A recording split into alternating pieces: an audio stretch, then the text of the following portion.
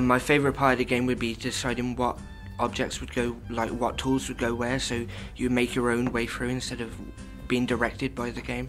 Probably the marshmallow, because it's such an unusual thing to have in a game as a walking block, so it has to be the marshmallow.